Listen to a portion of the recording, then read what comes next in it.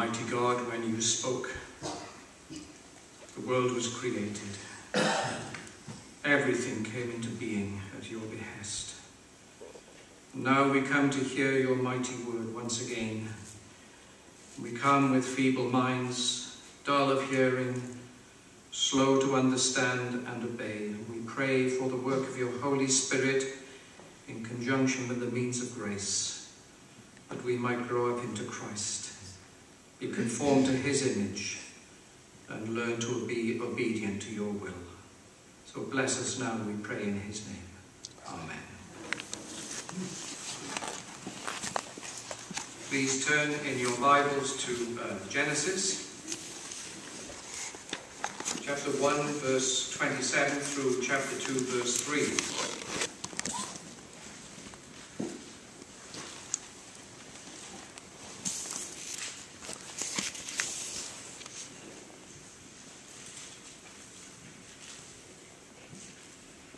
Let us hear the word of God.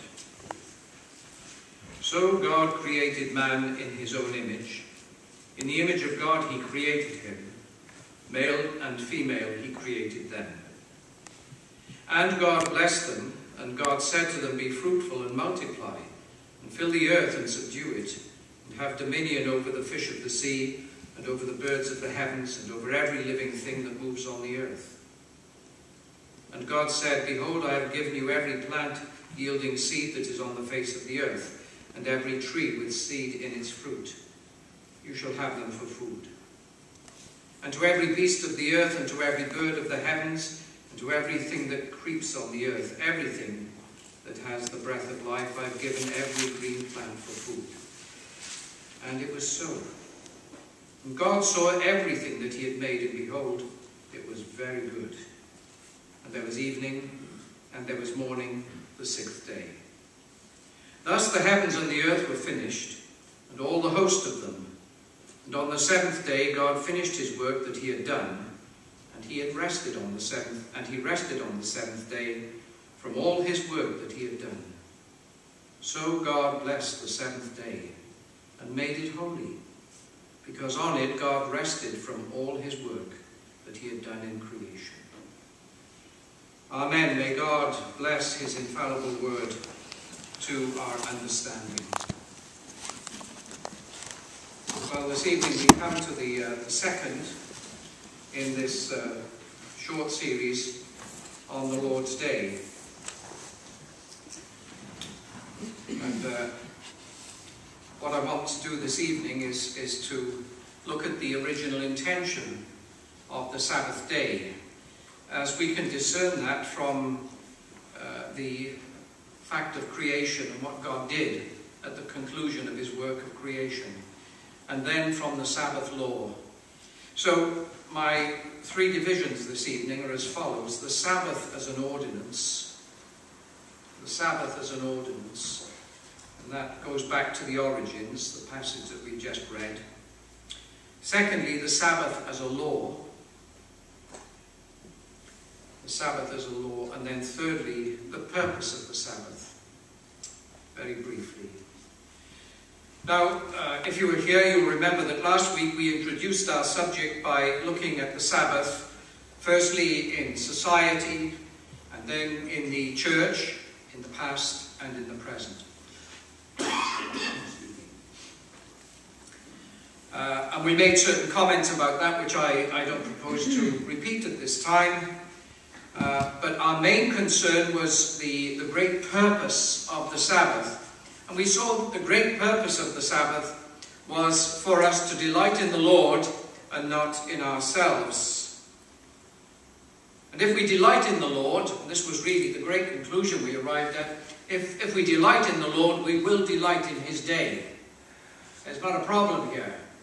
If God is in the forefront of our thinking, then his day will also be. And it will be a joy to us, because the Lord is a joy. And since the Sabbath is the Lord's day, then we will be joyful in it. But what I want to do this evening is to consider the main characteristics of the Sabbath as a requirement of God's law in relation to the Sabbath as an ordinance of creation. And that's why I've given you those three headings. And we're going to begin with the Sabbath as an ordinance of creation. We read just now that the heavens and the earth were finished, and all the host of them, and on the seventh day God finished his work that he had done, and he rested on the seventh day from all his work that he had done. So God blessed the seventh day and made it holy, because on it God rested from all his work that he had done in creation. Those are the words that we're going to focus on to consider the Sabbath as an ordinance of creation. So we're going right back to the beginning. The Confession of Faith says that God in his word, by a positive, moral and perpetual commandment, binding all men in all ages, has particularly appointed one day in 7 for a Sabbath to be kept holy for him. Now, if you think about that, and if you think about the commandment that we're going to look at in a minute, they both actually pick up the salient features of what happened when God finished his work of creation. The confession and the commandment both pick up the perpetuity of the Sabbath, the obligation to keep it holy, and the fact that it was appointed by God. Those three basic features are contained in the commandment and in the confession of faith, and both reflect what is said about the origin of the Sabbath in Genesis chapter 2, verses 1 to 3. And so we're going to start with the last of those things that I mentioned, the appointment of the Sabbath by the Lord God. And when you look at Genesis 2, 1 to 3, you can see how the Sabbath actually came to be. Its origins lie in three related ideas. And those ideas are cessation from work, refreshment in contemplation, and the sanctification of the day. I'm going to mention those again, so don't worry about it. The Sabbath came to be, firstly, in God ceasing from his work of creation. God created everything in 6 days. Then he rested.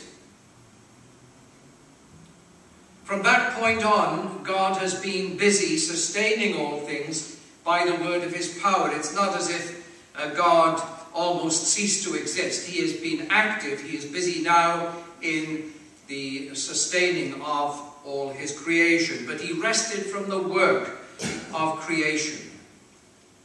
And that rest, that divine exemplar, if you like, was going to prove very necessary in the light of man's subsequent fall and the curse that fell on the creation. At the time, it was not apparent to anybody. Well, there was nobody, but even when Adam came along, I suppose it would not have been apparent to him then just how much he was going to need God's example, and how the creation was going to need God's example as it came to be enshrined in a commandment. And so God's ceasing to work really is basic to the idea of the Sabbath, and of course that's what the word means. In the Hebrew, it does have a fairly broad semantic field, and so you have the idea of rest, the notion of the seventh day. It's all bound up in that word. And so this is what God blessed and sanctified. He sanctified the rest. He sanctified cessation from work. That's what he did on that day, and he sanctified or made that day holy. And by doing that, he created it as an ordinance. He appointed it. He ordained it. And so the Sabbath is not an invention. It's not a human construct. It's not something that developed in somebody's culture. It's not the imposition of one group of people on another group of people. The Sabbath comes directly from God. God rested, and he blessed and sanctified that eternal day of rest. So it's constituted by God's decision and by God's example. And that's what makes this cessation from work fundamental to the idea of the Sabbath. So that's the first element in considering how the Sabbath came to be. God ceased from his work of creation. But then we are told that he was refreshed. And this is the second feature.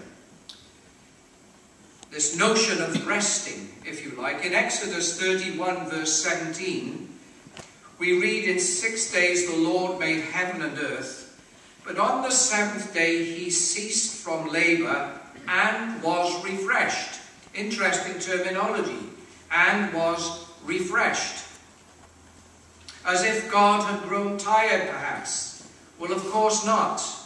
It doesn't mean that. He wasn't fatigued. It wasn't that the work of 6 days had really taken it out of him.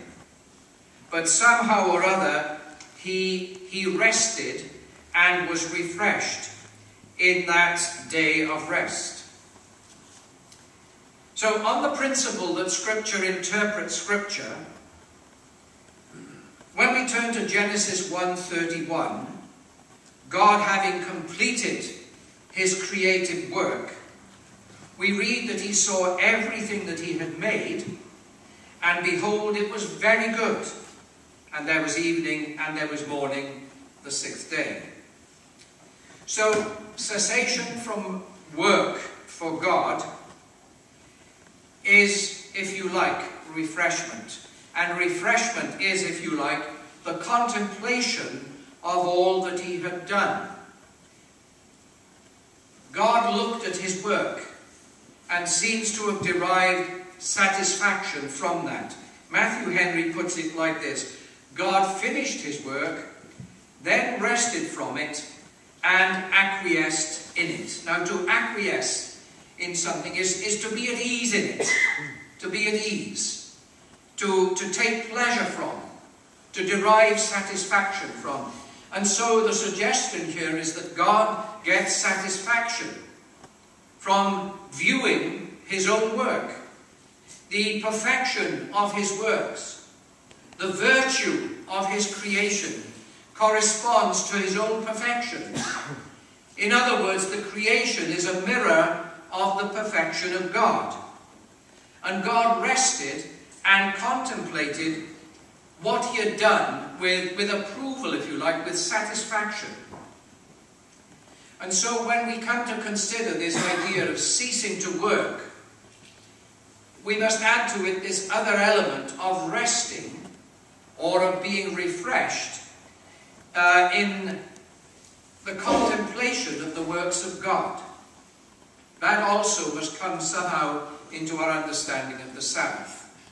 So that's the second element. The first was cessation, the second was refreshment through contemplation, and the third, of course, is consecration. God blessed it and made it holy. It's quite clear, isn't it, from the creation account, that God intended the 7th day to be rather different from the other 6. He conferred on it special honor. He blessed it. And he sanctified it. He made it holy. He separated it from the other 6. And so that also must be fundamental to the notion of the Sabbath day.